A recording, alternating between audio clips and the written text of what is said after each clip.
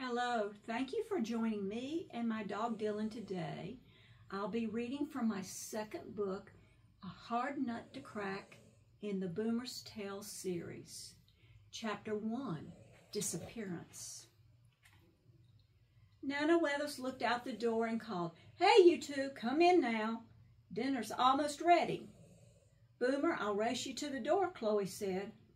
"Okay, but we know who's going to win. 4 paws are always better than 2. When we got inside, Chloe went to wash her hands. The doorbell rang. Excited, I yipped. "It's okay, Boomer, I've got it," Nana Weathers said. When she opened the door, Robbie, our friend, shouted, "Hoppy's gone! I've looked everywhere, but I can't find him. Mom went to the grocery store, and while she was gone, I let Hoppy out to potty in the backyard.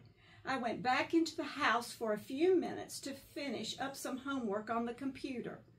When I came back outside and called him, he didn't come. The fence gate was open." Chloe came out of the bathroom. "What's wrong?" she asked.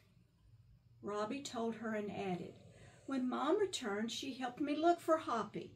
We went through the neighborhood shouting his name and whistling. No luck. Now it's getting dark, and I'm really worried." Robbie pulled out a striped piece of paper from his pocket. "I found this candy wrapper on the ground outside the fence. I don't eat this kind of candy. Why would it be on the ground?" He handed it to Nana Weathers. She said, "Boomer, come." She put the wrapper to my sniffer and let me sniff. I smelled Chloe's favorite. She loved anything with chocolate, like chocolate cake, chocolate brownies, and chocolate sprinkles on top of ice cream.